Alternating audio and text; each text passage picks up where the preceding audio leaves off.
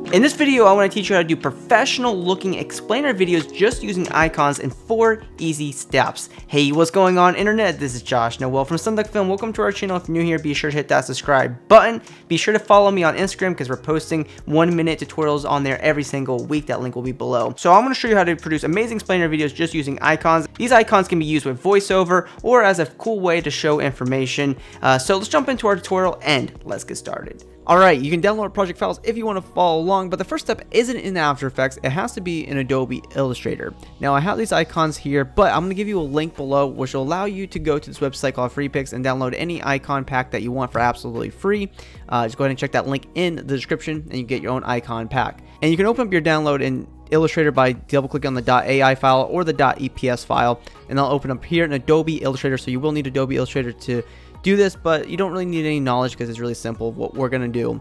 So when you have your icon pack in here, we can see we have a bunch of icons. What you do is go to File, New, and you'll just create a new template. It can be any size you want, just use pixels, and we'll click on Create.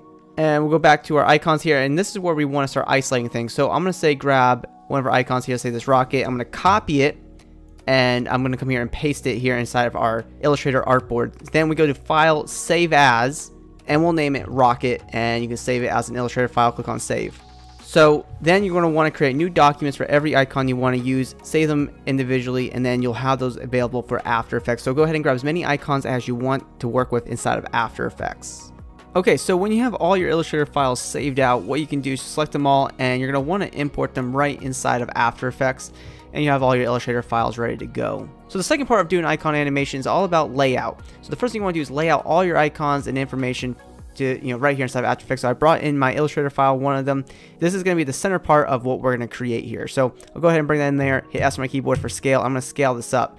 Now, the thing about vector icons is that you can click on this continuously rasterize icon right here and you'll have maximum fidelity. So make sure that's checked on for every vector or AI file that you bring in.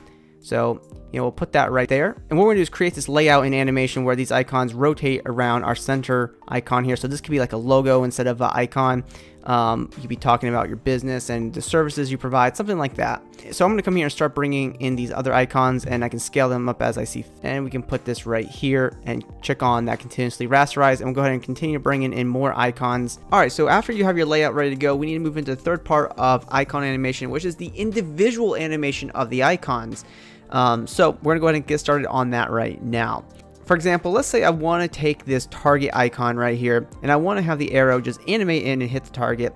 Well, you can't really do that because it's all one layer, but when you right click an Illustrator file and you go to Create and you click on Create Shapes from Vector Layer, that's going to allow you to animate all the layers inside of this vector object. So you can open up the outlines, go in the contents, and you'll see a bunch of different groups here. Your job here is to kind of figure out what group is what. So we'll come here and start hiding multiple layers. All right, that looks like the entire arrow, those first 4 layers there, or those groups. So what we'll do is come here to add, and we'll add a group, and we'll bring this to the top so we know where things are at, and we'll grab those first 4 groups and group it into group 16. So we'll turn that off, boom, we know we did it correctly. So what we'll do here is we'll open up group 16, go to transform group, and we'll add a keyframe for position, and we'll move that keyframe just forward in time, maybe by a little bit there, by a few frames, and we'll grab the X value and just move it over, and we can move it up. So what's going to happen, boom, that will just animate into the target. Now probably what we'll want to do is move this keyframe over by a little bit because we don't want them to come on until later. And we can also add a keyframe for opacity, move that keyframe forward in time and set it down to 0%, so this way we won't be able to see that arrow in there, and boom, it'll just come on a little bit later. So you're able to do these types of animations. So to show you another example, what we can do, we can grab, say, the clock here. I'll zoom in, and once again, right click, go to create shapes from vector layer, and we can open that up. And maybe we want to animate the handles here, the time. So we'll find those. So that's group 1 right there. And you might have to get a little bit creative with this. So what we'll do is we'll open up group 1, go to transform group 1, and we'll come into rotation. We'll rotate this. However, it's not going to rotate from the center because the anchor point for this object is not where it needs to be. So we'll come here and grab the pan behind tool here at the top, grab that anchor point, and just bring that to the middle. So now this one little handle will rotate around that anchor point. So I'll come here to rotation, alt click the stopwatch, and I'm going to type in time asterisk, 100 or something like that, maybe 200. So now this will animate on forever, and I can obviously apply this animation to the other hands as well, or other objects, depending on what icon you're using. There's a lot that you can work with, but you have to be creative with what icon you're using. But that's how you can animate your own individual icons and do what you want with them. And before we move on to our next technique, I got to give a huge shout out to our 1400 plus motion graphics professionals pack right here for After Effects. So this is our motion graphics professionals pack, which has over 1400 templates right here for After Effects, along with a handful of categories. But one category we'll take a look at is the titles. So what you can do is preview a template before you apply it, and when you find the right template, you click on apply. And with a click of a button, we have a full title animation inside of our composition. We can go into that comp and quickly change out our titles, and you can easily change colors with a click of a button. And everything will update in our main composition. This animated background is from our motion graphics high-tech category, where you can just apply a really cool background. We also have some really cool particle overlays in here as well that you can apply into any After Effects project. So if you want to take a look at all the elements in this pack or any of the packs we have off our website, I will link them below. If you do pick up anything, you will be supporting our channel, so thank you very much. So I went ahead and animated my icons here. They all have their individual animations here, so it's up to you what you want to do with your icons. And because Illustrator files were bothering me because we weren't using them, I went ahead and deleted those and just used the outlines here.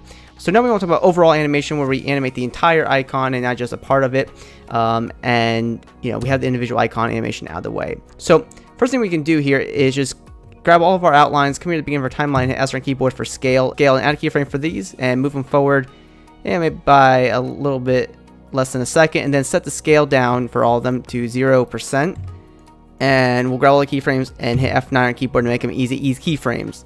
Now they'll all come in like this, and we can obviously offset these keyframes in time, but we'll do that in a second. So what I want to do is have these icons rotate around our circle here, but as these rotate around, I don't want the icons to actually rotate to the left and right. I want it to always be facing us like this. So what we're going to do here is great rotations. I'm going to come here, grab the ellipse tool, and I'm going to come here to fill, make sure set to none, click OK. Come here to the word stroke, set solid color, and click OK. And from the center of our composition here, I'm going to draw out a perfect circle by holding down Shift and Control on my keyboard. And what we'll do here is open up ellipse 1, come here to ellipse path, and we'll right click ellipse path and click on convert to Bezier path. A lot of paths here. Then we'll copy the path right there. Just click on the path and copy it. And we can hide or delete this layer. And we'll come here to our first icon here. So we'll say the cog, come here to the beginning of your timeline and just hit P on your keyboard for position, grab position, and paste that in there. So what's going to happen is that we're going to have this animation going on here like that. And that's fine, but what we can do here is take these keyframes, drag them out to make this animation a little bit slower. And we want to continue this animation to go on forever, so we'll all click the stopwatch and we'll type in loop out, capital O, open and close parenthesis like that. So that will animate on forever and won't stop. Okay, so now what we want to do is we'll grab our keyframes here, copy them, we'll come here to the next icon, which will be, say, the rocket, and we'll paste that animation right into that position. So now we'll have the rocket and the cog there, but what we want to do is offset the rocket in time. So we'll want to go ahead and do this for every single icon that we have if you're following me. So this is a great way to create some really cool custom animation. Alright, so now we have this really cool animation that comes on just like this, one icon at a time. So your voiceover could be talking about each icon that pops up, but this is a really cool animation, some cool concepts put together here, but you can do whatever you want now. So now you should be able to animate your icons, lay them out, and do group animation, no problem whatsoever. So now you should be able to take any icon you want and put together a really cool explainer video. I hope you enjoyed this video. Be sure to hit that subscribe button because we post multiple post-production tutorials every single week like this right here on our channel. Be sure to hit me up on Instagram. That link will be below, and always be creative.